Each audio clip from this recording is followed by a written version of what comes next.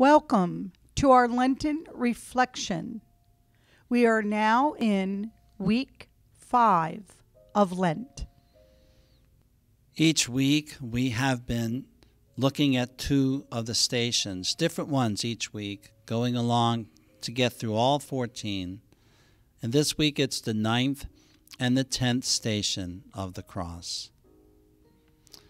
There's a prayer that's said when you look at the station, and there's an answer. I'm going to give you the answer. Because by your holy cross you have redeemed the world. Say that, please. Because by your holy cross you have redeemed the world. We adore you, O Christ, and we bless you.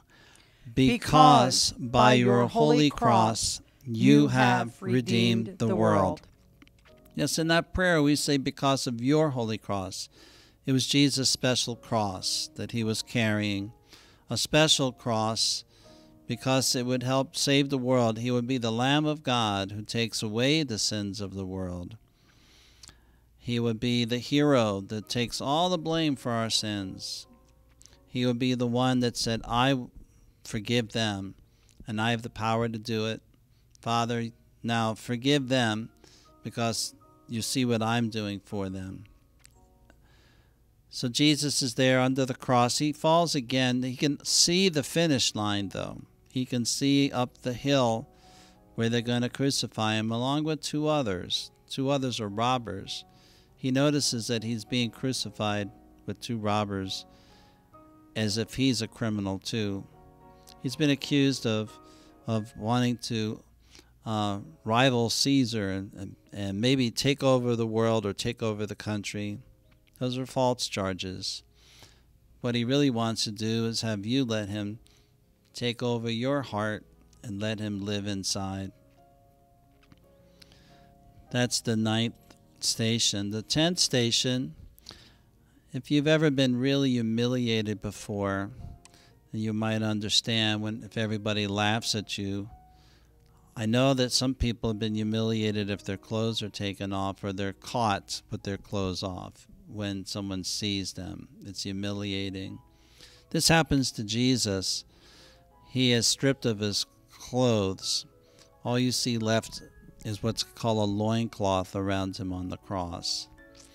But Jesus is laughed at, spit at, and they even gamble for the clothes they take off as a joke.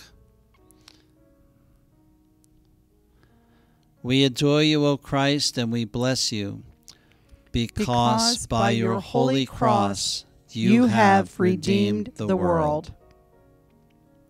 3rd grade, the 5th week of Lent. Okay, children, the 5th week of Lent, page 259. Be reconciled. Faith focus. Why is it important to forgive?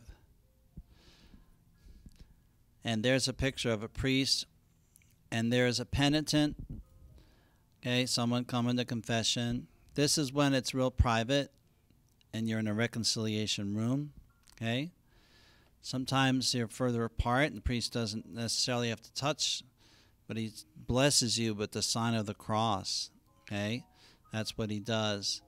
And of course, people come in and they're sorry to God for their sins.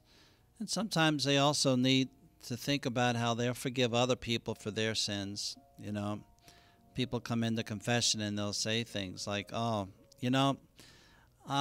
there's things that happen in my family that get me upset or I think is wrong. And I feel like they sinned against me. And I was like, oh, well, but we try to encourage them to forgive their family, right? To forgive them. Oh, there's this lady. She was saying, Father, maybe I should go to confession. I don't know, but I live next door to somebody, and they're a senior citizen, and I am. We're like grandmas, old time grandmas. But like the other grandma, she's like at night, at like around 10 o'clock at night, I hear her like talking really loud. And I'm getting ready to go to sleep. And she's talking really loud in the next room. And sometimes I can hear her voice just a little bit. And it bothers me. and I get upset. And so I found out what was going on. You know what was going on? The lady next door was talking to her family who lives far, far away, and she has to talk to them on the phone later at night because it's earlier there. And so she has to talk to them late. And plus, old people, they can't hear as well, and sometimes they talk really loud too, thinking that we can't hear as loud. And that's just the way they act, right? So I said, oh, they're just talking to people far away. Maybe you could let her know that maybe there's certain times of the week that be better for her to talk late at night and really loud. And those two ladies will easily get along with each other. They're neighbors. They want to help each other. But one of them had to forgive the other, and that's where the priest comes in. I try to help people learn that it's important to forgive. So I know that St. Joseph's feast day is coming around. March the 19th is the feast day of this saint.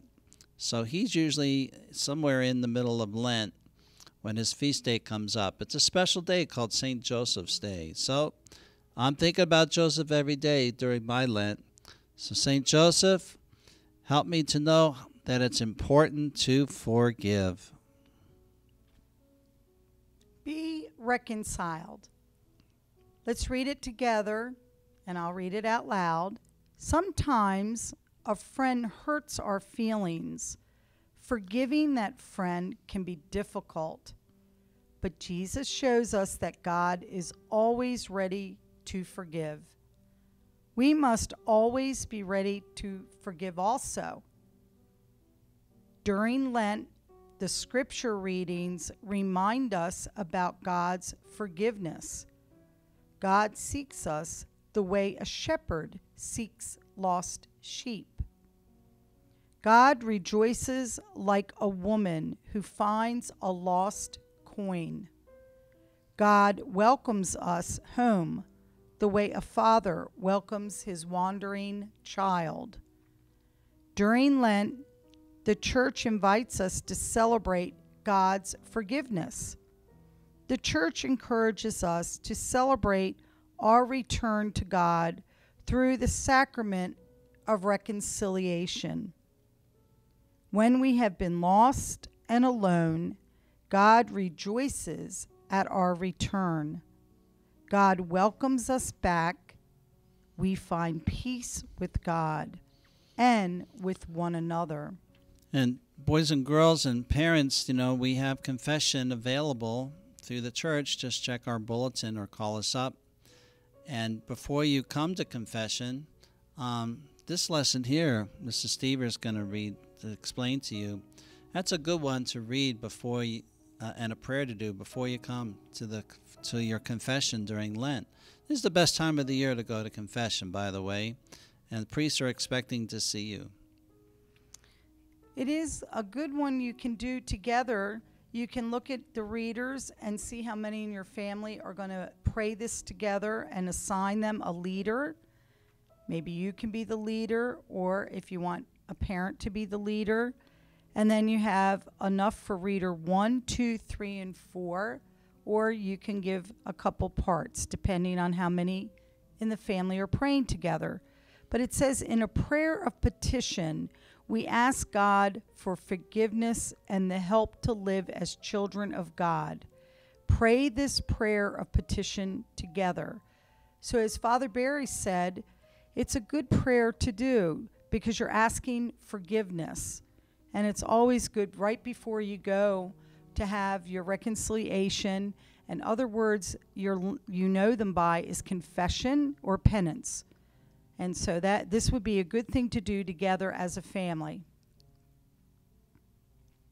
As we close, we ponder the sacred wounds of Christ. Here is a model of the crown of thorns that they pressed into Jesus' head. And here is a symbol, a replica of a nail, similar to the one that was put in Jesus' hands and feet. Young people, the 5 glorious wounds of Christ that he would keep on his body after he died and rose again were on his hands or wrists, as portrayed here, and on his feet, keeping them onto the cross, as you see in the cross on our table, and then the one in his side to his heart. This depiction here has his Sacred Heart. There's a song, "O Sacred Heart So Wounded." It's a beautiful song in Lent. And there's songs about the crown of thorns and about our Lord's suffering. Mary and John, the apostle, and some others watched him die on the cross. And Good Friday, at the end of Lent, is the culmination of all our prayers. Well, lastly, when Jesus rose from the dead, he showed his marks and wounds, especially up close, to St. Thomas the Apostle. And he saw it, and now Jesus alive and risen. And he said 5 words, and I'd like it to make our closing prayer. He said, "My Lord and my God." And so let's say that 3 times, okay, friends? And then we finish. My Lord and my God. My Lord and my God.